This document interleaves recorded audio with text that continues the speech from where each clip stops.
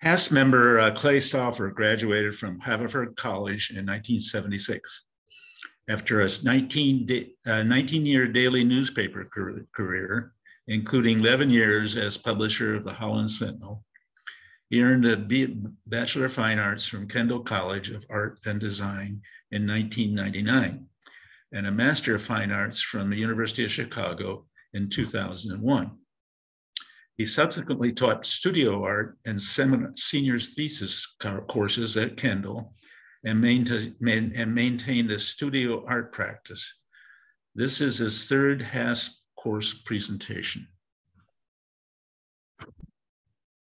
Well, thank you, Phil. Yeah, thanks to everyone for not only being here, but being flexible. I guess apropos to our overall theme of technology, I had to come down to North Carolina for a family event. And so I'm actually in North Carolina. So thanks to the digital world, we can do this. But let's go ahead and get started. But first, I just want to say, if you have any questions at any time, I hope you will make them known to Ian. And because I wanted this to be more of a seminar format. And so don't feel that you have to wait till the end. And sometimes if a question comes up, it's something that I've neglected to address, or we just want to go ahead and get the discussion going. And I have some suggested questions here, or some questions that might prompt some discussion, and I hope to be able to deal with those or address those if there are no other questions from you all. So having said all that, let's go. As you can see, this is a three-part seminar. The first one, we're going to focus on photography and how photography and the period immediately preceding the development of photography really changed the understanding of art in the Western world. And I guess I need to say, in this time of ours when we're so fortunate to be able to look at things in a global scale, that we're really going to be talking mostly about Western Europe and the United States. And it would be great to expand the discussion, but I had to draw some lines someplace to keep this under control. So we're going to look at painting in the period before photography, primarily in Paris, the development of photography itself, and how painters, critics, and poets reacted to photography. And next week, we're going to talk about light, motion, and sound, which constitute cinema. And then part 3 is the digital revolution and beyond. And I'm really looking forward to that, particularly because not only is that where we are, but it's a brave new world for all of us at this point, and nobody really has the answers to everything having to do with our transition to digital technologies. So that's kind of the plan of the course. Here are just a few to situate some of these technological developments. Here's kind of an outline of a few of the bigger events that occurred. Lithographic reproduction, which actually was invented in 1796, started becoming commercially popular in the early 19th century. And it really was a revolution and started the proliferation of images that before that images were much more costly, and we've seen how in our time images are, I don't know how many thousands we're exposed to each day, but it's an incredible number. So we're going to focus primarily on, as I said, photography today, but as you can see in these developments that are listed here, a lot of them have to do with sound, and later on they have to do with using motion picture photography. But let's first establish a context. One of the things I think we need to remember is that the industrial revolution was the sort of overarching environment, and it drove a lot of urbanization. It drove rising incomes.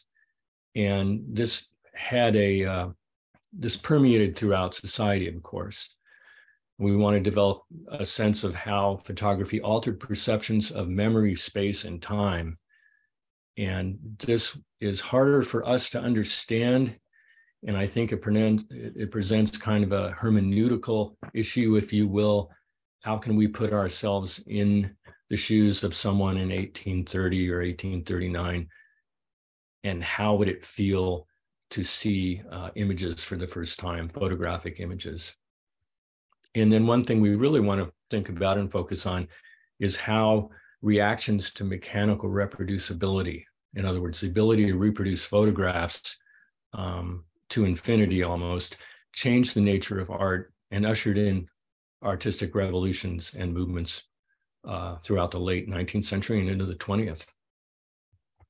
So urban centers were growing, and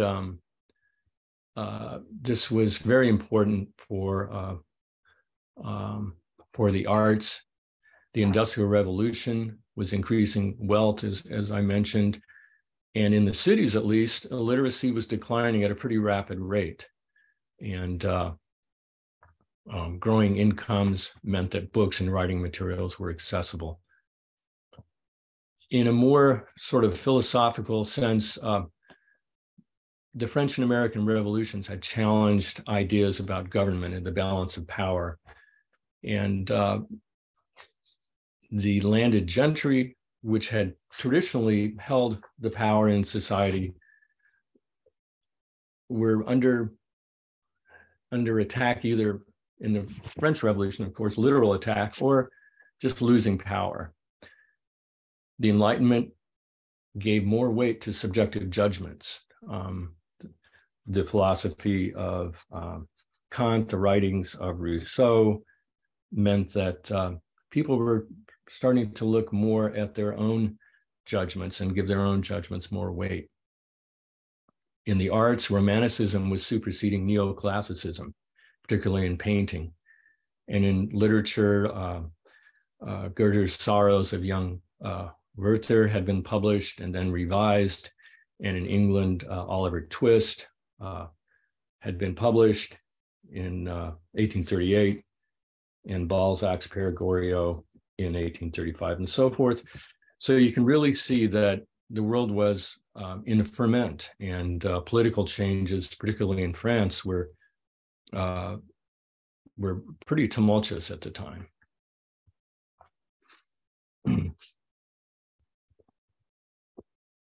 Fine arts, Paris was really the center of the fine arts world at the time, Paris and London in particular.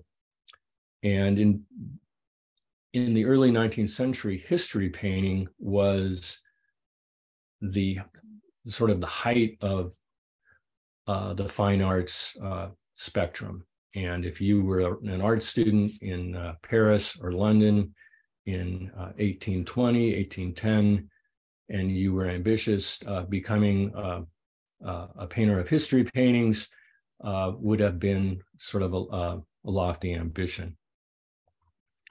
And I'm just going to quote from an essay in Art and Theory. In the academies, the highest skills to be taught were generally those required in the pictorial stage management of history paintings. It was I guess an analogy for our time might be some of our blockbuster films. A history painting like that of the death of Socrates by David was comparable to a major motion picture. And we'll look at the Raft of the Medusa painted by Jerry Coe. And that painting traveled from Paris to London, and crowds of people came to see it. And it's hard for us to imagine in some ways, although we do have blockbuster museum shows that attract a lot of people. But there were no movies then, of course, or television. So history painting was very important and at the height of the fine arts rankings. The status of the academic genres had been declining as power and credibility ebbed away from the social and cultural regimes they tended to serve best. Instead, value was now increasingly placed on an unpremeditated response to nature. In other words, on the capturing of an impression. The 1824 Salon kind of is a really good case study on this, because at the time, you had one of the leading French painters, Ingres, who submitted a painting, The Vow of Louis XIII, and Eugène Delacroix, The Massacre at Chios. And I think if you looked at these two paintings, you can see a radical difference. And it certainly stood out to those at the time. Ingres dealt with an imperial event, Louis XIII's vow in 1638 to consecrate his kingdom to the Virgin in her Assumption. Delacroix, on the other hand, addressed a really, what we would call now, a genocidal event in which 20,000 people lost their lives, and the surviving 70,000 people were basically put into slavery. So very emotional, completely different compositions. Ingres' composition is very static, very elegant, not a lot of movement there. I think in Delacroix, you can see that it's a much more animated painting. And these were big paintings, as you can see. So it was a big deal. So that prompted the novelist Stendhal, excuse me, I'm going to take a drink,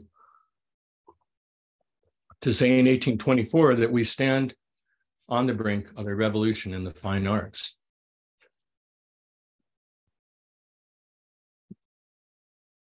I referred to The Raft of the Medusa, a famous painting by Géricault.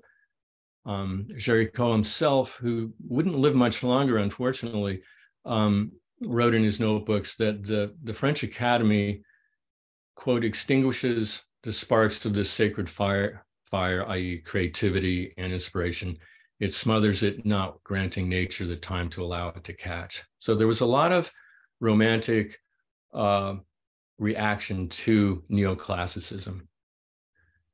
And in fact, before photography even arrived in 1839, the romantic view of the artist as hero was beginning to make itself known. And in fact, in December of 1824, Count Saint-Simon wrote that, quote, "It is we artists who will be in your vanguard, for the power of the arts is the swiftest and most immediate. We address ourselves to the imagination and to the feelings of man. And if our role today appears null or at least secondary, it is because hitherto the arts lacked something essential to their energy and their success, a shared impulse, an overarching idea." So the art world was in ferment. And most importantly, I think for our purposes, the criteria of representation were changing.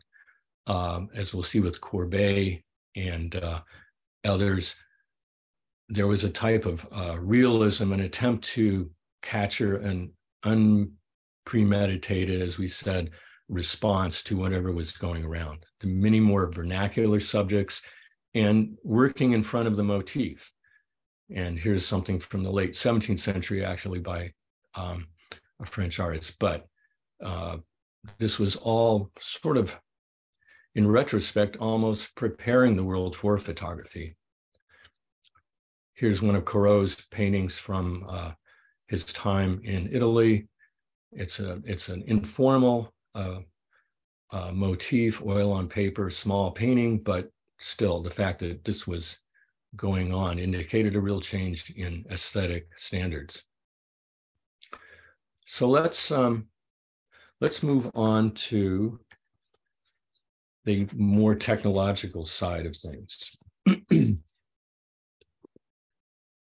You probably all observed the camera obscura effect at some time in, where if you have a brightly lit outside, the curtains might be drawn inside, you might see on the opposite wall a projection of the scene outside. And so this had been known for centuries, going back, I think Aristotle noted it. It was a well-known effect. Leonardo made detailed observations and wrote about it, and a number of Renaissance figures explored this as best they could. And in fact, there's quite a controversy about whether the Dutch painter Vermeer used a camera obscura apparatus in some of his paintings, and the painter David Hockney and some other critics and academicians maintain that he did. There's no real evidence, but the point really is that these apparatus were available, and some artists did use them by adding a convex lens to the opening of a small chamber.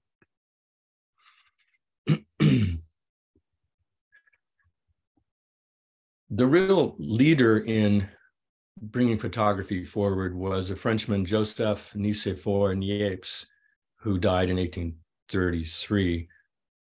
He was a kind of an amateur scientist and inventor, and he began investigating the potential for recording images in 1822 using light-sensitive materials, including something at the time called bitumen of Judea. And this was a kind of a low-level light-sensitive material. So Niepce started experimenting with this, and in 1827, he made this print, or this image really, using bitumen and exposing it for about 8 hours. It was quite a long exposure. And he called his result a heliograph. He happened to meet a man named Louis-Jacques Mandé Daguerre on a trip to England, and the two decided, and I think it was 1829, to collaborate on photography.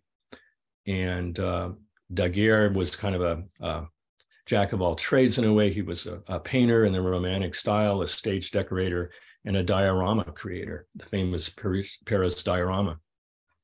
So the two began a partnership. Unfortunately, Niepce died in 1833. Daguerre carried on his work. Shortly before Niepce died, the two collaborators used photosensitive distillate of lavender oil and obtained images in less than 8 hours exposure time. So they were making progress, but it was kind of slow, as you can tell. By 1838, Daguerre decided to continue his investigations on his own after Niepce's death. By 1838, Daguerre was ready to seek financial backers and to reveal what he had been able to achieve. And so he enlisted the help of a noted French scientist, Dominique Francois Jean Arago, and Arago was excited about it and brought this development to the French Academy of Sciences. And on August 19th, 1839, at a joint meeting of the French Academy of Sciences and the Académie des Beaux-Arts in Paris, this was revealed to the public, as it were, that images could be obtained in what Daguerre called a daguerreotype. And as we'll see shortly, producing a daguerreotype was an elaborate procedure. First, a plate had to be thinly coated with silver, then exposed to iodine fumes. You had to expose the plate in the camera for at least 15 minutes.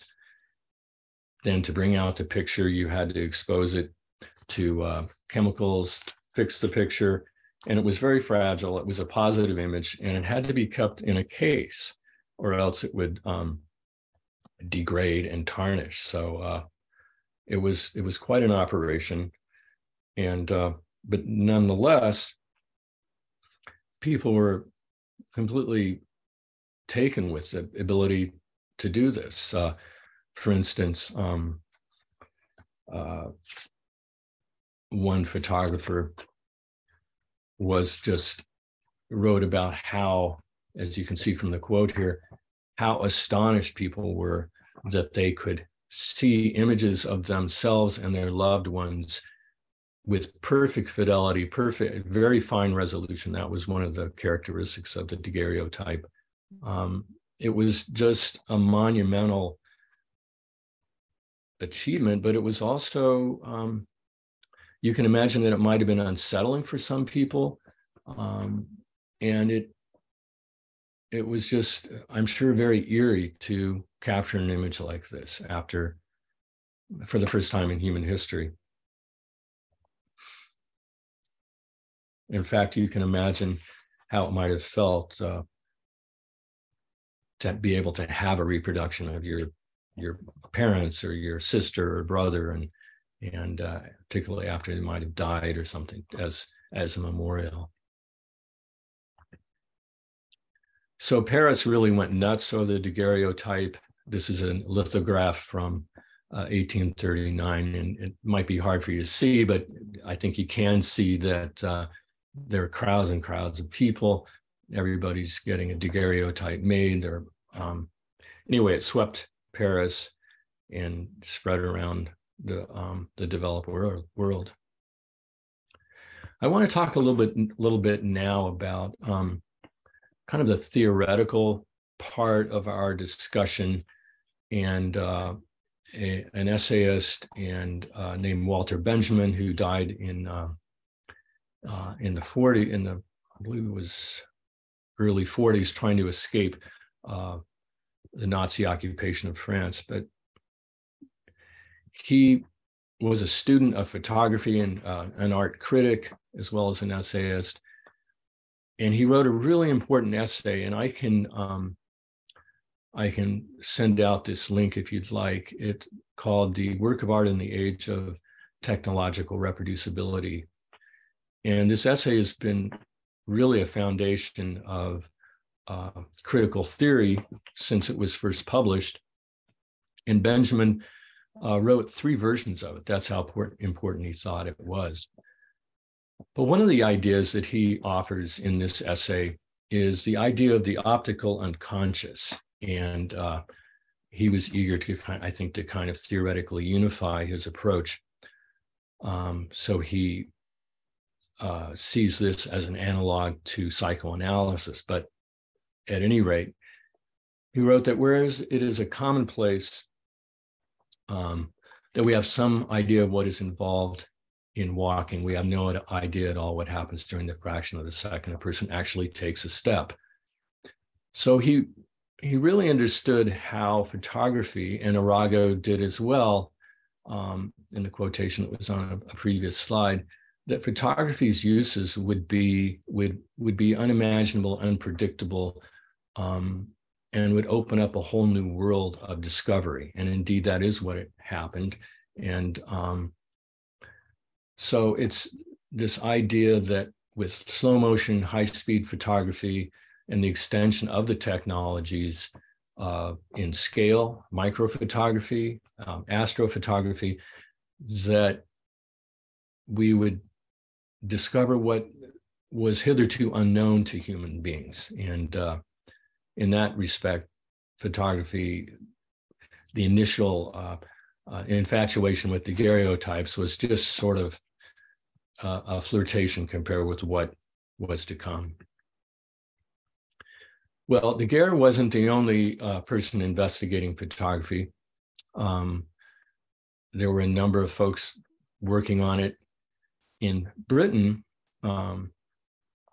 William Henry Fox Talbot, who had a scientific background and as well as an artistic bent, was investigating photographic effects. And he was able, using fine writing paper, coating it with salt and brushing it with a solution of silver nitrate, to make what he called photogenic drawings.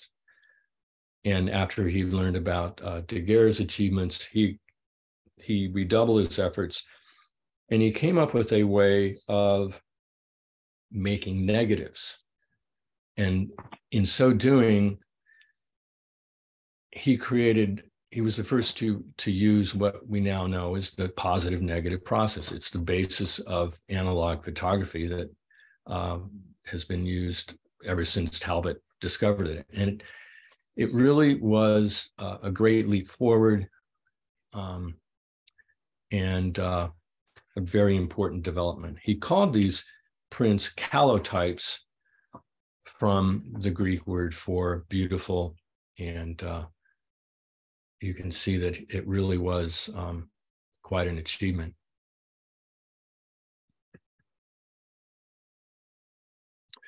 So I won't read all this. You're welcome to read it, but I just want to talk a little bit about the incremental developments that would occur.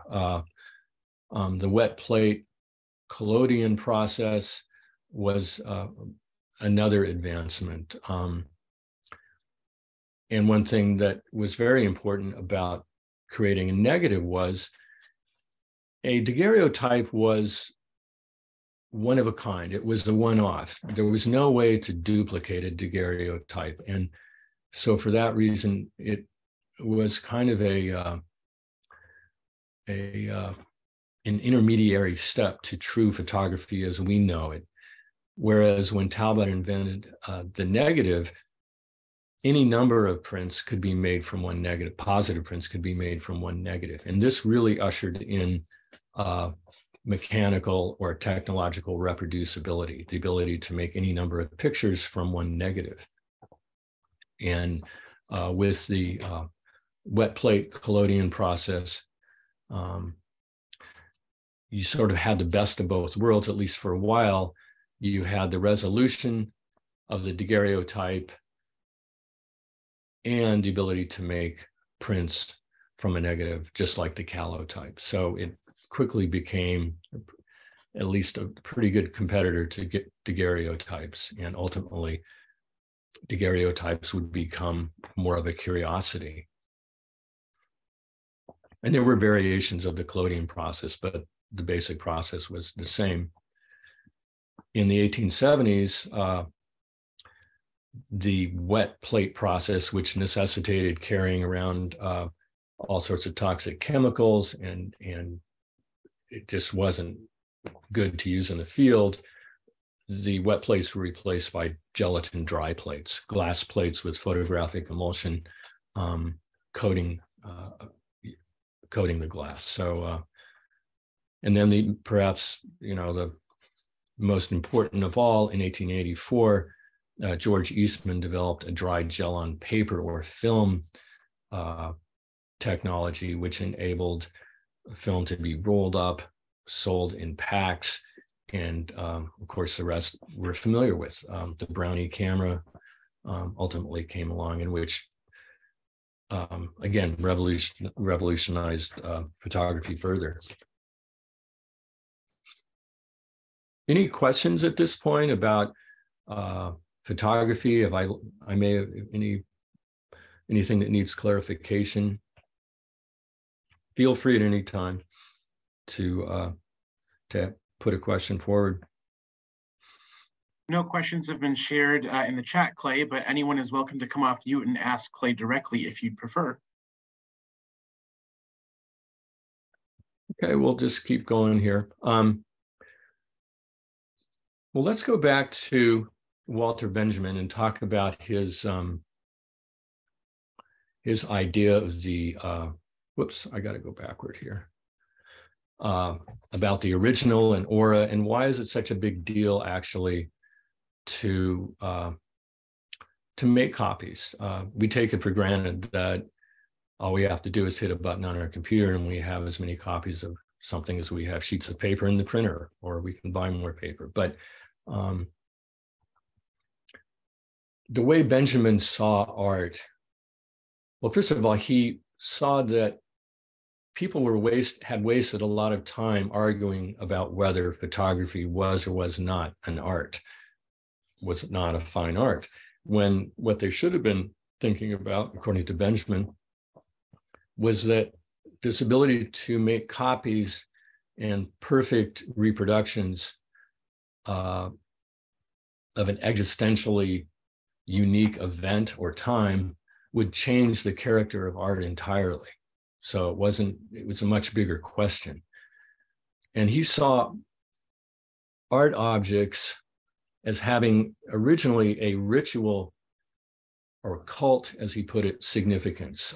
If you think of altarpieces in European churches, which are some of our most significant historical works of art, they had a ritual cult significance. They had a particular location and space and time.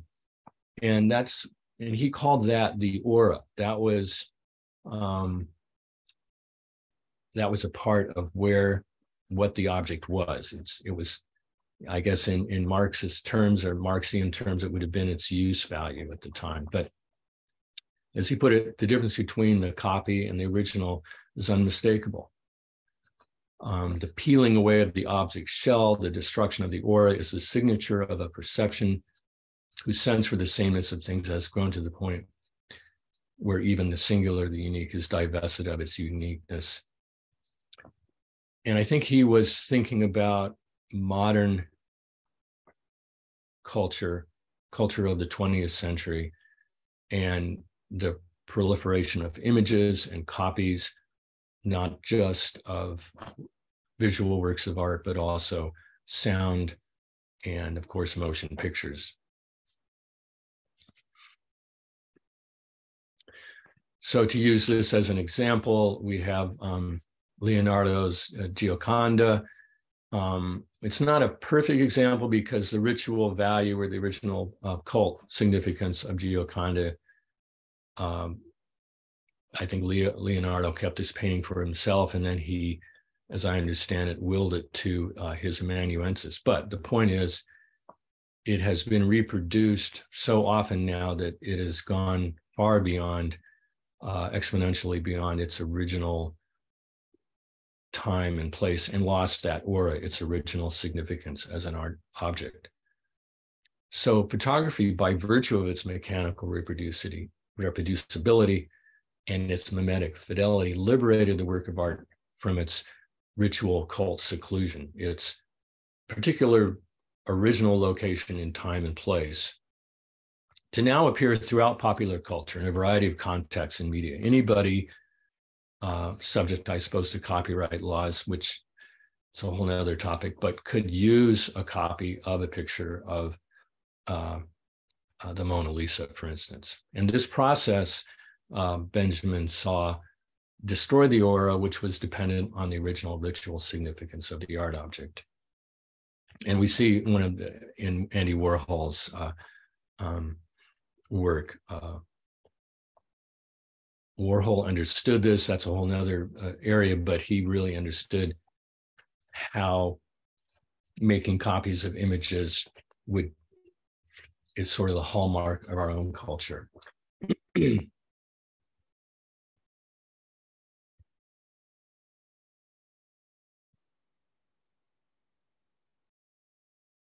So photography swept Paris, it swept London, and one of the early Parisian photographers, Eugène Attier, was a really important practitioner and gave a lot of images that we now really hold as very important.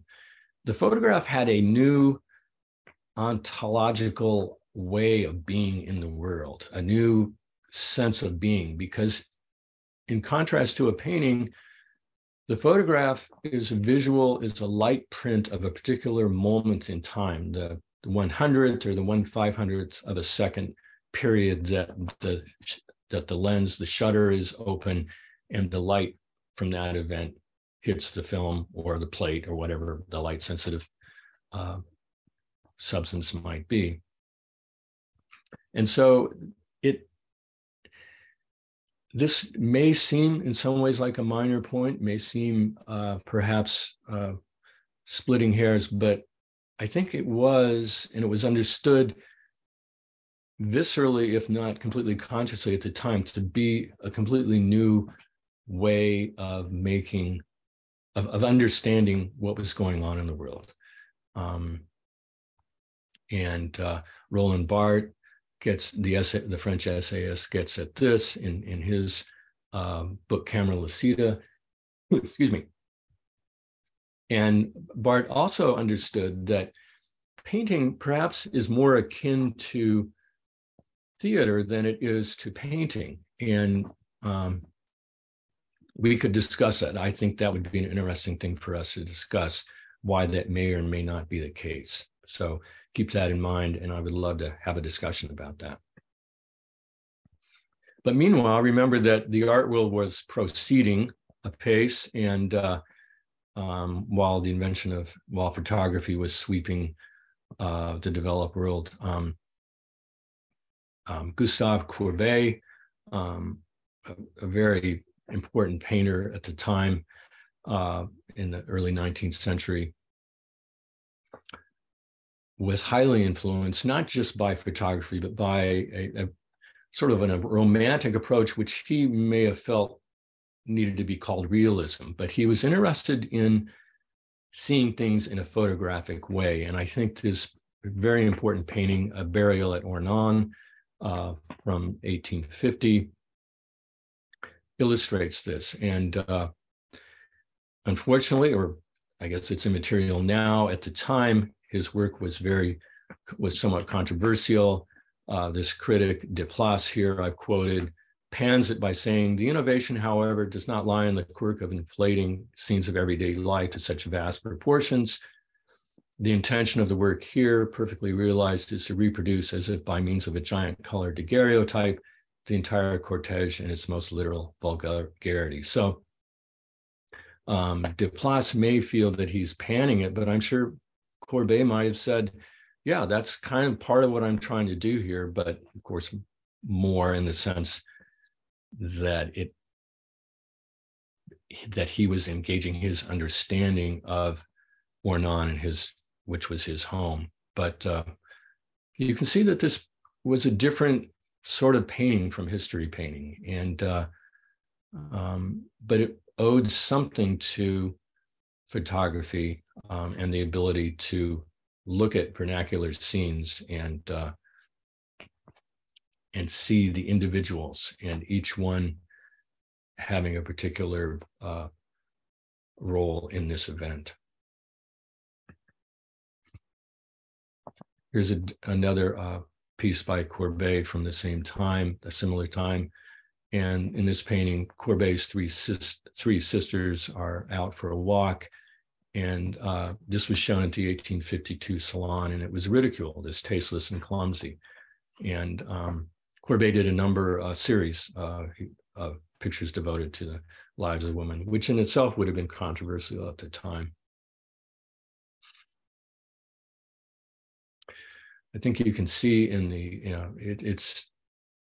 it's while perspective is important, the painting has a flatness to it that a lot of the calculated history paintings did not have.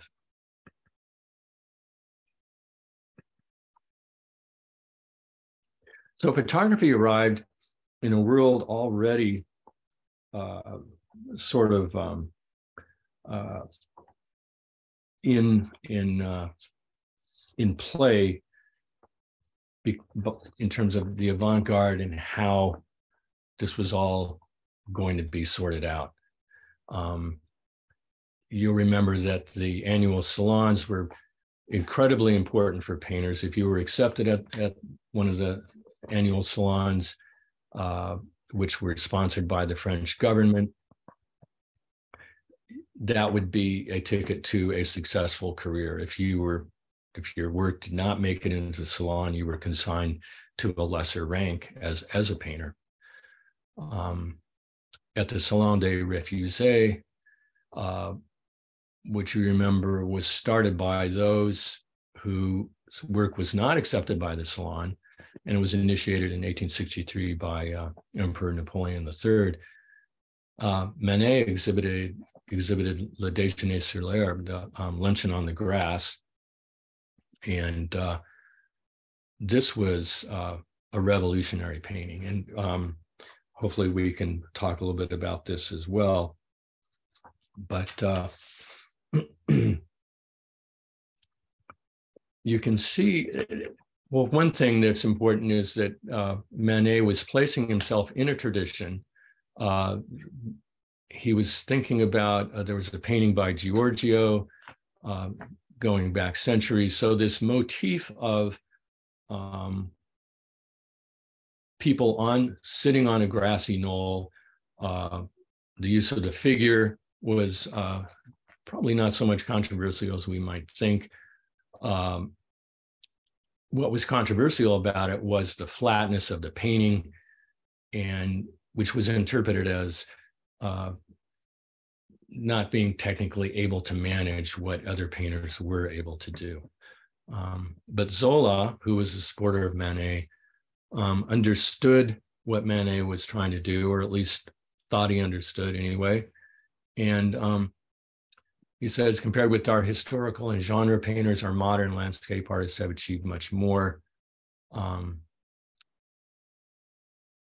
he kind of slams history painting. Manet, instead of trying to compose a new picture about the death of Caesar or Socrates drinking hemlock, he quietly places some objects or poses some people in a corner of his studio and begins to paint. And art as practiced by him leads to ultimate truth. This artist is an interpreter of things as they are. And for me, his works have the great merit of being accurate descriptions rendered in an original and human language. So Manet would have been influenced by photography, but he was internalizing this and realizing that art itself was changing, and achieving a certain type of illusion or window into a new world was not what art was so much about anymore. In contrast, we have mid-19th century French academic painting, which was sort of carrying on with what had been traditionally regarded as Beaux-Arts work. Gérôme and the Death of Caesar, which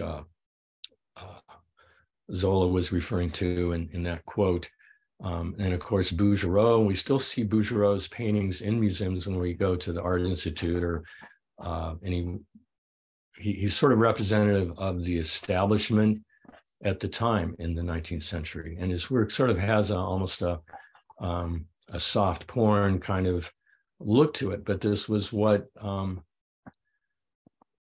people, at least the academicians, thought was proper painting. So you can see that Manet's work, Courbet's work, would have come across as tasteless, as poorly executed, and the theoretical side of it, or the change in the character of art itself, would have been passed not understood. So how did artists react to photography? I mean, we've talked about the audiences, we've talked about the daguerreotype. What did leading artists of the time think? And of course, it was all over the place, really.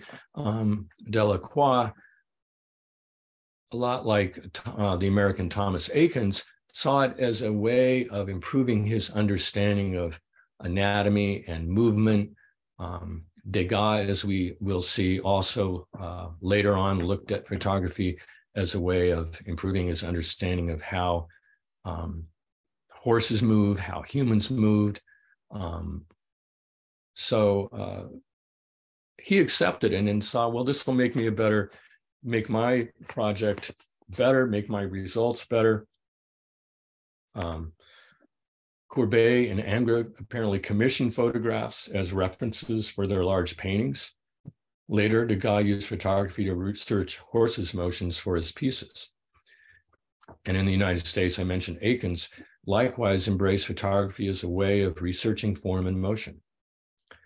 We'll talk about Muybridge and Mauret and their researches on motion, animals in motion. And that was extending this technology even further, of course. So photography, ultimately, whether painters chose to see this or not, freed painters from the burden of creating likenesses. If one wanted an objective portrait, a daguerreotype or a wet plate or dry plate portrait would have been the way to go. And in fact, this is what happened.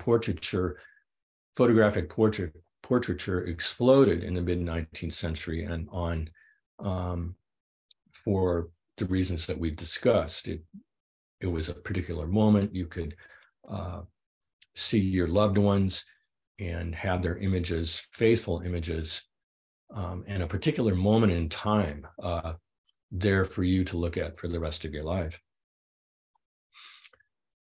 So in a way, very important way, photography thus freed artists to explore subjectivity.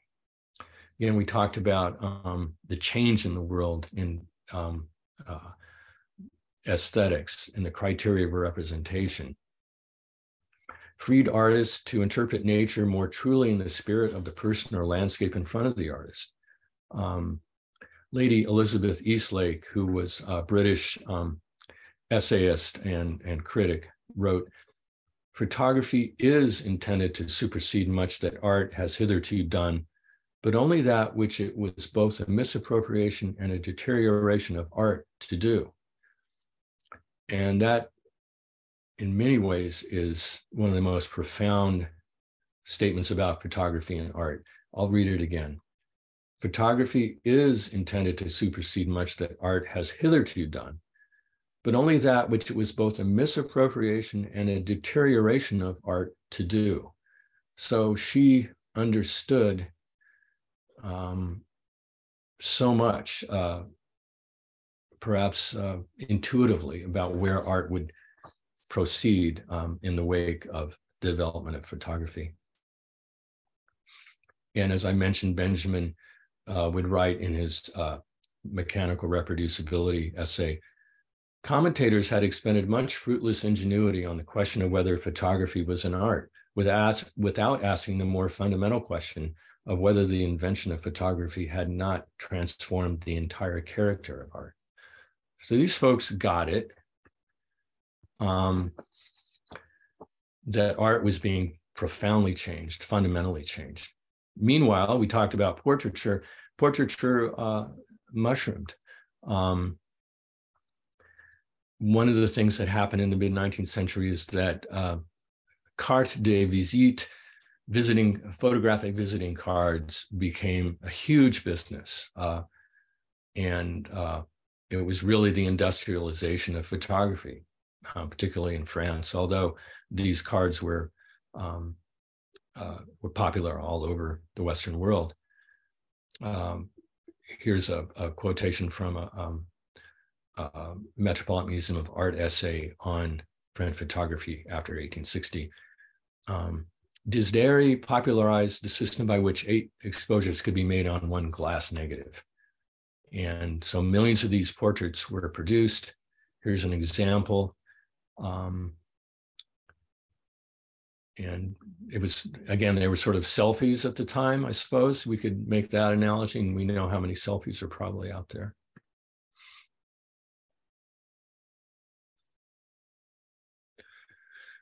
So according to Helmut Gernsheim, it was stated that 33,000 people made their living from the production of photographs and photographic materials in Paris alone in the summer of 1861. So this was a craze, which followed daguerreotypomania, as it was perceived a little bit earlier.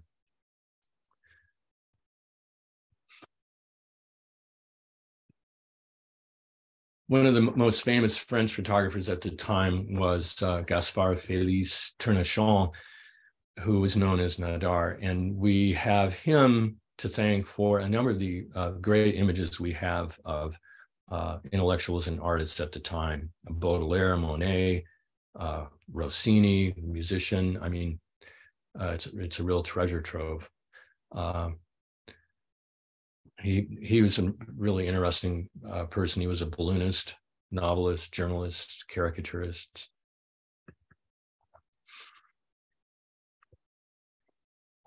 And another figure a little bit later on in the 19th century was Eugène Atget. And around 1890, he hung a shingle out that read "Document for Artistes," documents for artists, on a studio door in Paris's 5th arrondissement. And so he went around taking pictures of things that other folks might have neglected to think were worthy of photographs. As Benjamin remarked, he was attracted to what was unremarked or forgotten.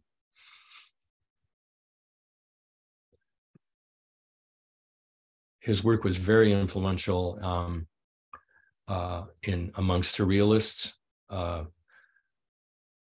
So many of his paintings don't have very few or no figures in them, and he really understood Paris, and so there was he was quite influential in the surrealist movement.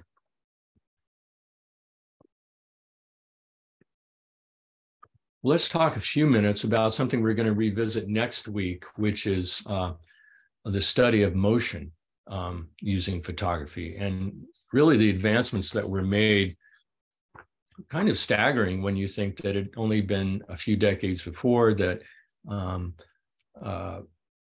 Niepce had made a bitumen of Judea print that took 8 hours to expose. And here was Etienne Jules Marais making photographic studies of birds flying and horses trotting. Edward Muybridge, who arguably was the first to really get involved in the study of the photographic study of motion, could be the subject of a HASP course on his own. I can't even begin to cover his interesting life. And maybe if we have time, we can talk about him. But he was born Edward James Muggeridge in Britain. He ultimately became a photographer and specialized in photography in the Western United States at one point. And that was how Leland Stanford, the former governor of California and a horse enthusiast, found him and hired Muybridge to create an instantaneous photographs of one of his horses at full speed.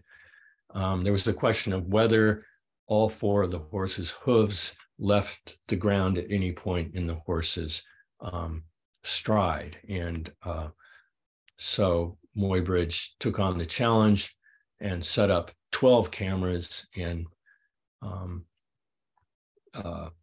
in fact found out that yes, at one point, all 4 did come off the ground. But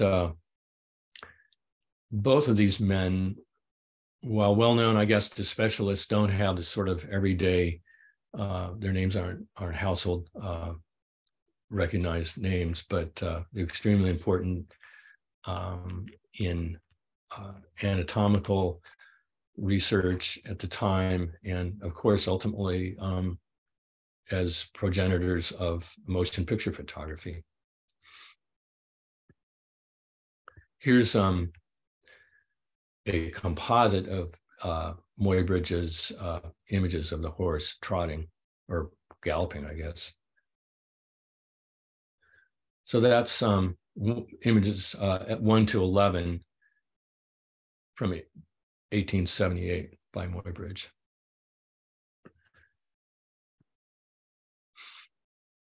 So as I mentioned, artists reacted to photography in a couple of different ways, or at least in a variety of ways. One was to embrace it as a way of researching their subjects. And in Degas' application, even though his pastels shown here were gestural in a lot of ways and impressionistic, he was very interested in making sure that the movement and the anatomy of the horses was accurate. So that in itself is an interesting observation about what Degas was trying to achieve. And so he availed himself of Muybridge's studies to try to get a sense, because if you've ever tried to sketch a moving animal. Imagine trying to sketch a running deer. I mean, these things take a fraction of a second. It's very difficult to isolate just what is going on when. And so Muybridge's research and Murray's research was really a boon to these artists.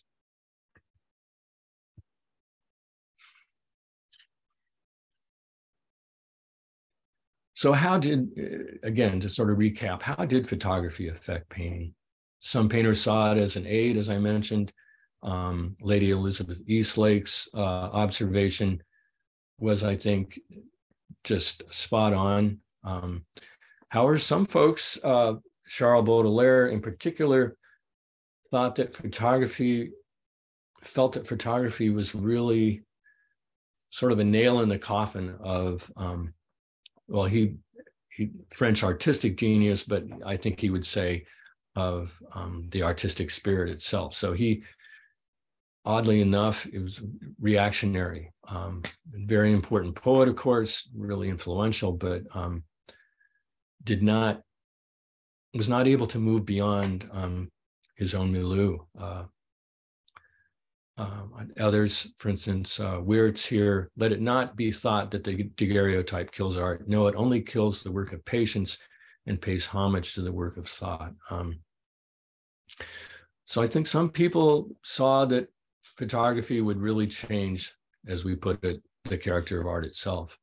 And here's a painting by Cezanne in which you can see the flatness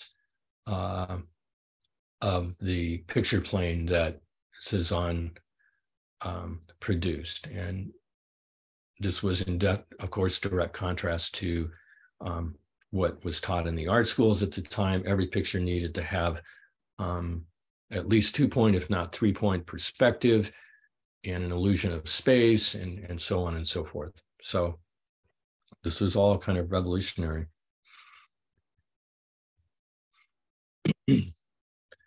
Here's another painting by Manet. And I think we can see, like Courbet's The Burial at Ornans, that what artists, which painters were trying to achieve had changed radically. If in the old days, in neoclassicism, the leaves on the trees would have been rendered very carefully. We would have had a clear window into perspective here, but now this looks very flat and almost piled up. But the impression of a lot of people in a park is there unmistakably. Well, I wanted to stop here and just maybe start kind of a discussion, see if we can get a discussion going about ways that a photographic image might be different from a drawing.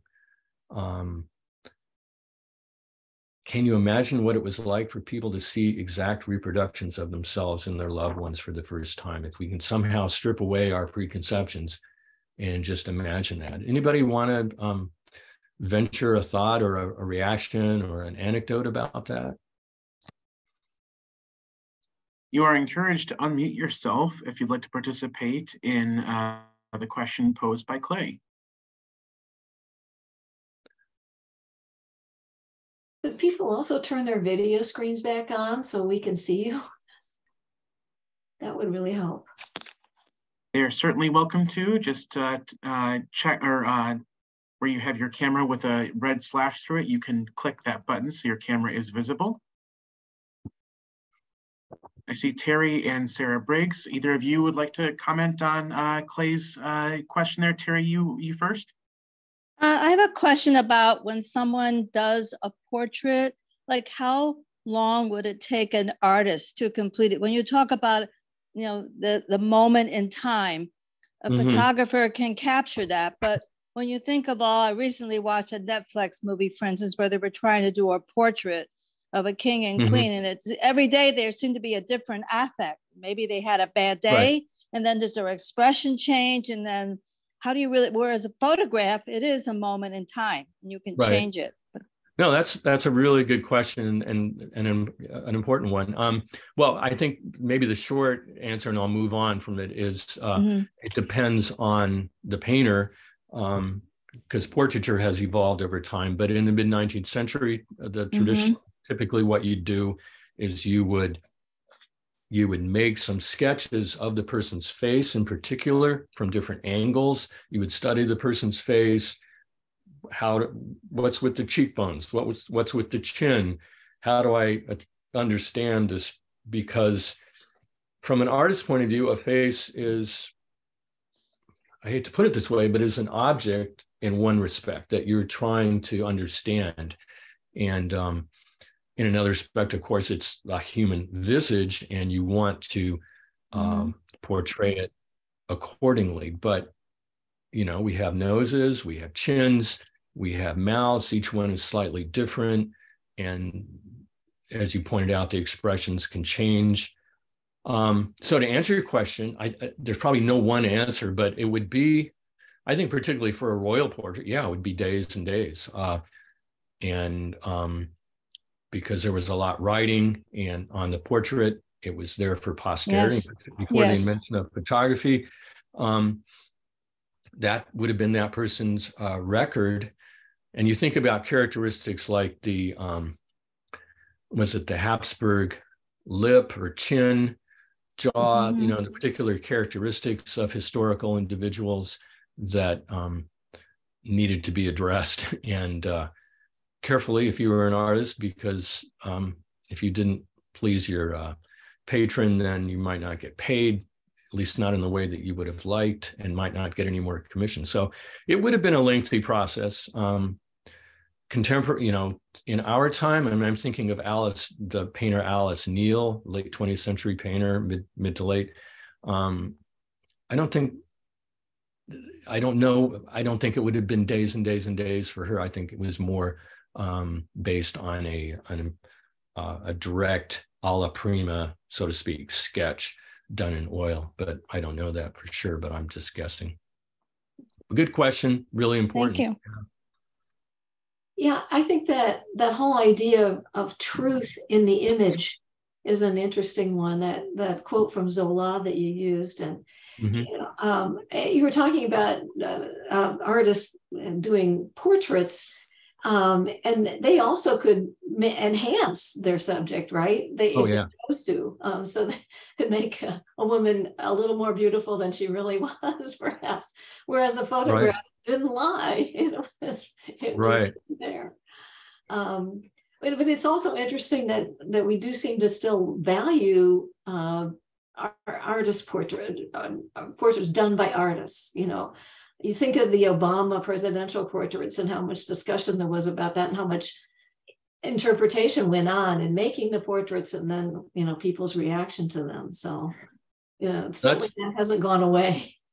Yeah, that's a really good point, and I hadn't, to tell you, really thought about that, but I think it supports our thesis about reproductions, because we might, in some ways, we've come full circle to the point where portraits being very expensive and intentional, as opposed to the plethora of images we have on our phones, we've come back to that point where a portrait becomes a political act, and this was something Benjamin said would happen as the character of art changed. As it lost ritual significance, it would take on political significance. So it's kind of eerie that he understood that's how it would happen, and or at least that was his impression of how it was happening. And think of John Singer Sargent, kind of going back to your point about making people look better. The famous Sargent portraits of women, which if you were a society woman in Newport, Rhode Island, you had to have in the 1890s, had to have a Sargent portrait done when you were engaged or whatever. And I'm sure even though he had incredible facility, I think he may have exercised some artistic license in making a woman look particularly youthful at that time. To your point. Thanks, Sarah. Jesse Dahlman, I see you've come off mute. Did you have a question or a comment to share? I'd like to ask people, do you have a sense of why Barthes, earlier we talked about Roland Barthes and his observation that painting was more like theater, and then it was, I mean, rather photography was more like theater than it was like painting. Do you have a sense of why that might be the case? Why he might have observed that? I just find that an interesting observation.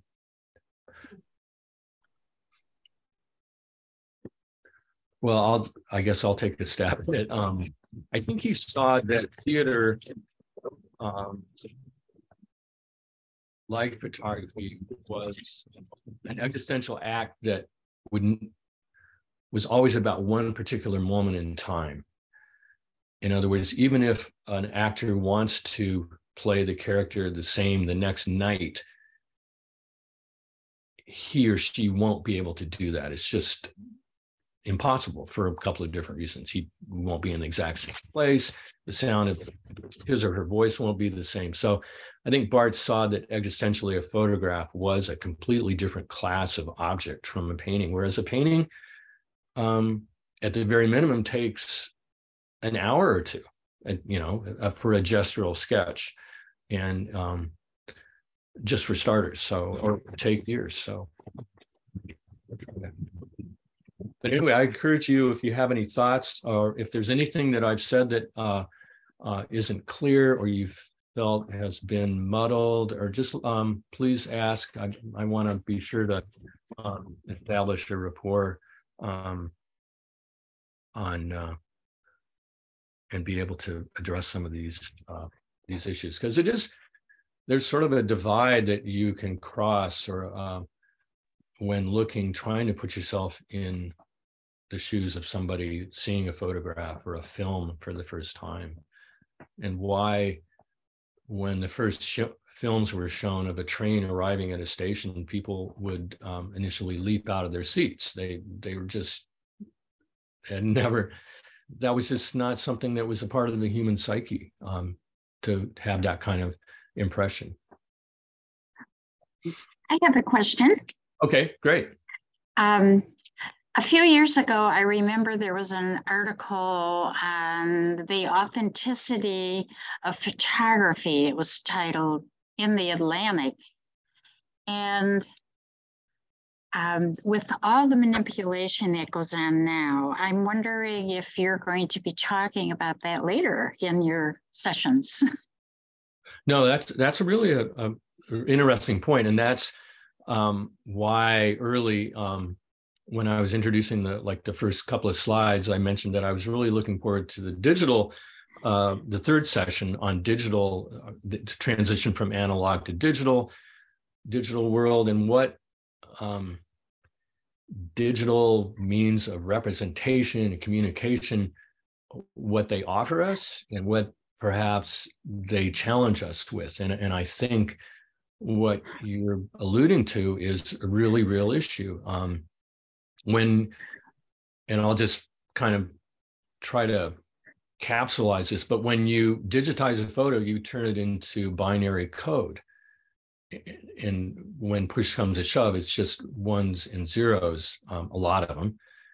And ultimately that's represented on your computer screen. And if you want to remove a branch from a photo of a bird in Photoshop, you can use the clone stamp tool to very effectively get rid of that and improve the composition of the photo and the impact that the photo makes. Now that same technology, or an extension of it, can be used to put people in and out of photos.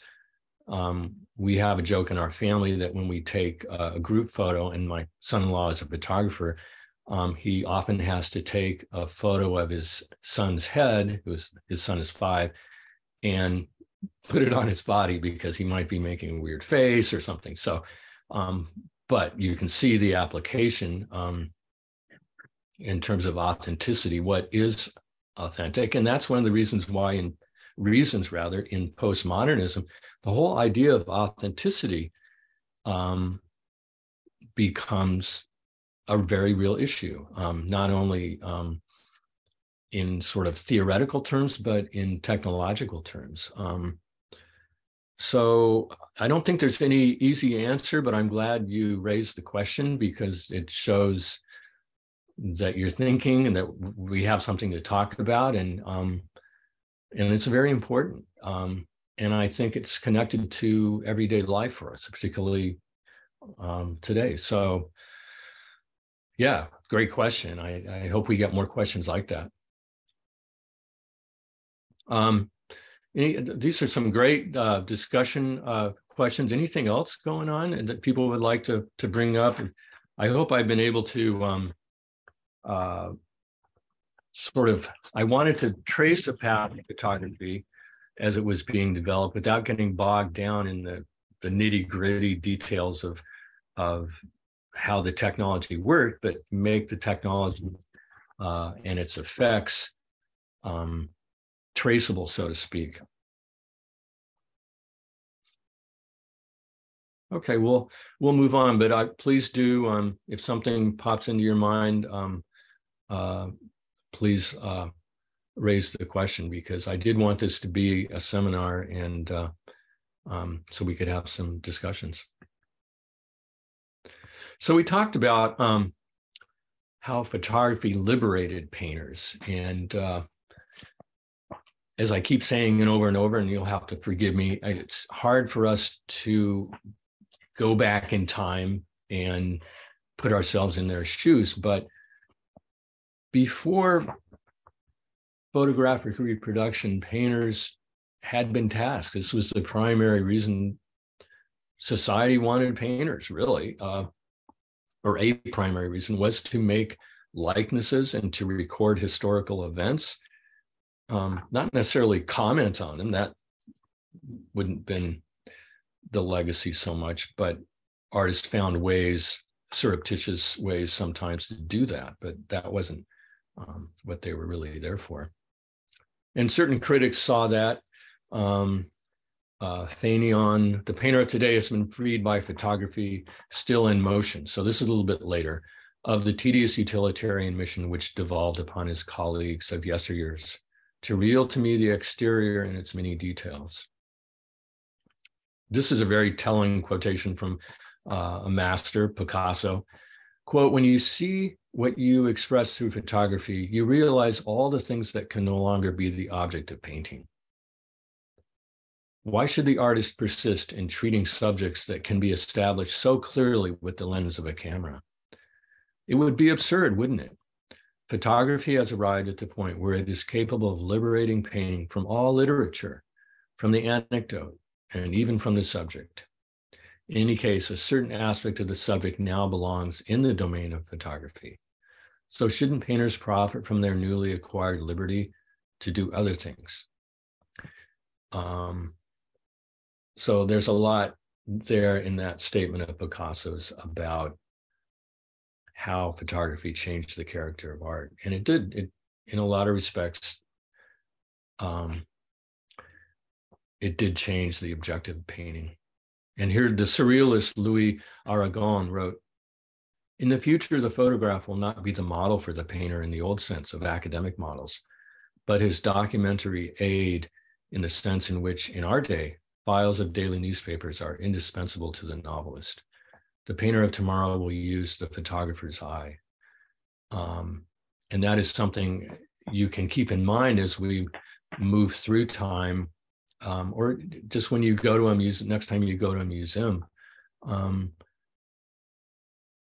see how the eye of the painter changed after the advent of photography. We've seen how Manet saw things differently. You can't, in a way, can we imagine that Monet and his haystacks would have been painted in a different time before the invention of photography? So it's a fruitful way of looking at the history of painting, particularly in the last couple of 100 years. Well, we talked about Etienne, motion picture photography, and Etienne Jules Marais and we'll really get into that more next week. But in this, one of Kandinsky's first abstractions, you can argue that he has really been affected by motion picture photography, not even, obviously not, I mean, we can't put him later than he actually is, but Maret's work, for instance, and the thrust of the motion in these pieces. This is 1912, so we fast forwarded quite a bit, but an essayist wrote, what Maret unwittingly bequeathed to modern art was a wholly new set of visual symbols for the representation of time, space, and motion. More accurately, symbols which transmitted the idea of a synthesis of these states of being. So all the ideas that were being pioneered in science, having to do with relativity and electrons and space and the vastness of space and time, were having an effect on artists and how they looked at the world. This is really clearly seen, and again, we're fast forwarding into the early days of the 20th century, but Marcel Duchamp in his Nude Descending a Staircase, #2, clearly influenced by Maret's researches into human motion. And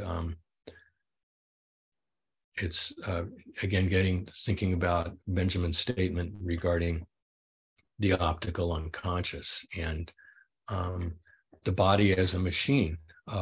One can't help but feel that that this is a part of what Duchamp wants to investigate. And of all the people who changed the character of art, Duchamp is certainly one of the most important.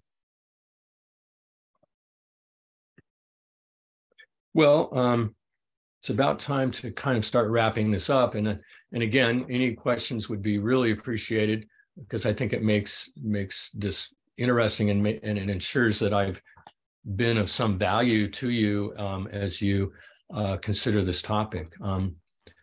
Photography freed painters from the burden of simply achieving likenesses, as we understand that.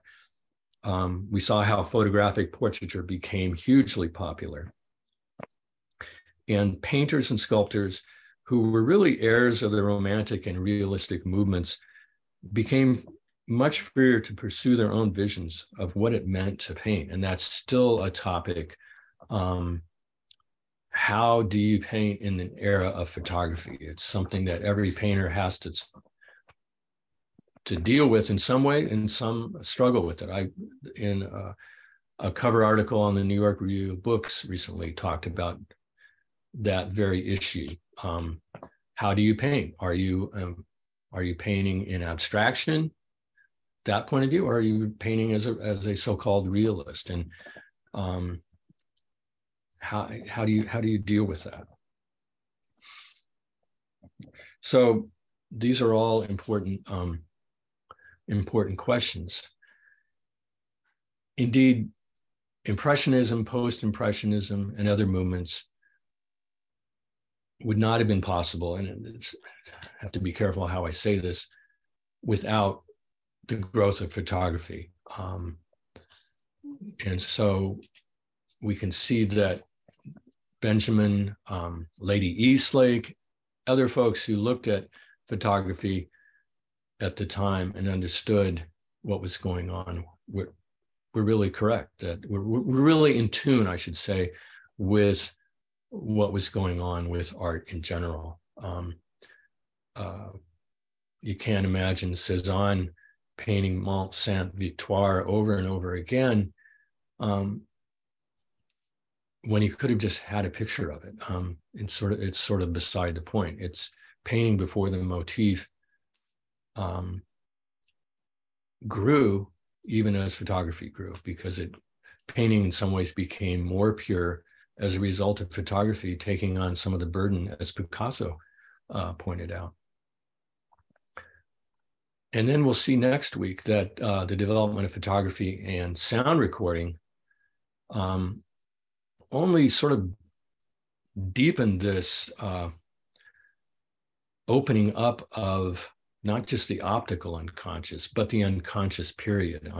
You think about what was going on in literature with Marcel Proust, James Joyce, H.G. Wells' The Time Machine, Ralph Bellamy's Looking Backward, all looked at time as a flexible, plastic, traversable element in our lives, and photography and sound, which were sort of rudimentary time machines, reinforce this.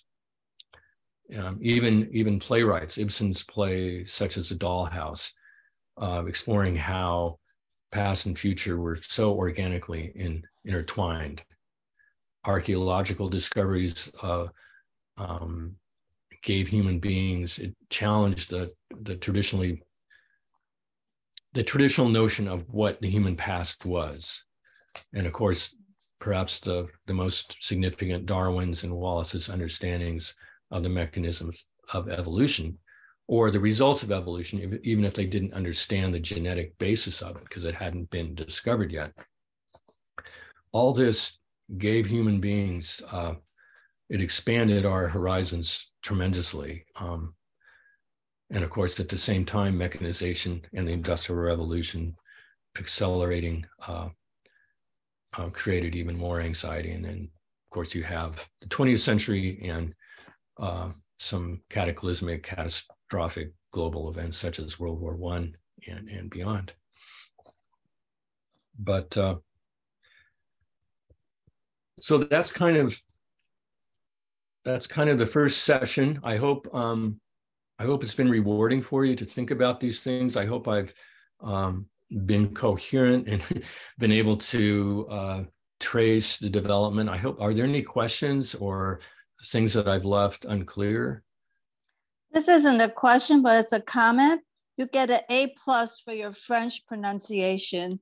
It was just beautiful to hear everything said correctly. Thank you. Oh, you're welcome. I try. That's the only language I know anything about. That's a good thing none of this was really German. Any thoughts about what people are interested in? I mean, I'm hoping everyone will come back for the second and third session. So yes. So in the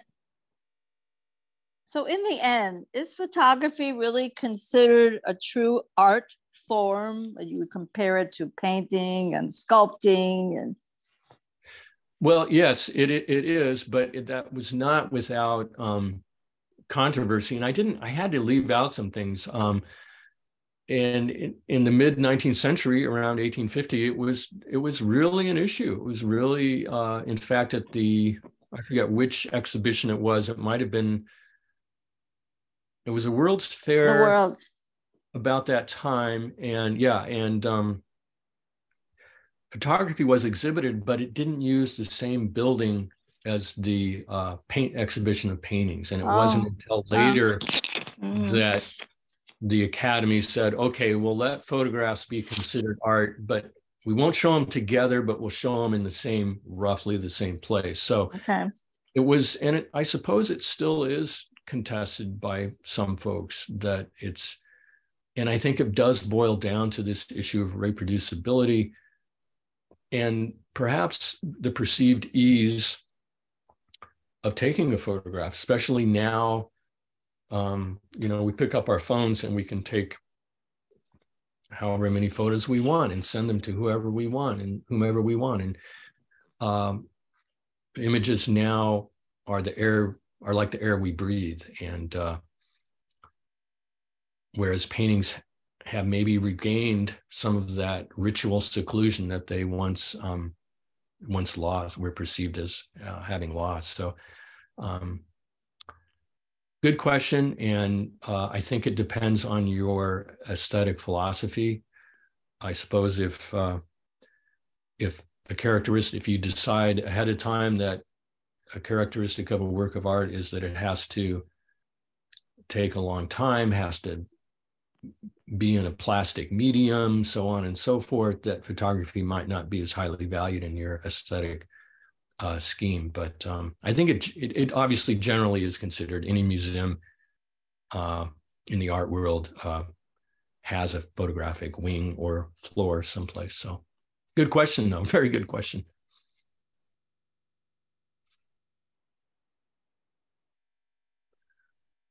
Well, I guess we're almost at the end here. I hope to see you all next week. And if you have any, please jot down any questions that you have about or might have in the interim about film, photography, the invention of or how sound became a part of films. Very interesting, complicated topic. And we'll end up, I know Sarah was interested in this, we'll end up next week's session and we'll look at a what was called a soundy, which was the ancestor or an original what we might think of now as a music and music video. So there's a lot to cover, and it's been great doing this. I hope you'll all come back, and please, if you have any other questions, jot them down. Thank you, Clay. Just wanted to relay some kind words from Mary Voss, who said thank you, and from Barb Minette Goodman, who said that today's presentation was very interesting, provided a new perspective for them. So thank you for your time and for sharing. We look forward to seeing you all next week. Same time, same place. That's next Tuesday at 9:30 virtually again. We'll be here and ready to begin part 2 of 3 with Clay and technological revolutions of the arts. Thank you very much, everyone. Have a great rest of your day, and get out and vote today if you have not been able to yet. It's a beautiful day out there, and we hope to see you back in the classroom soon. Take care. Okay, thanks a lot. Thanks, Clay. See you later.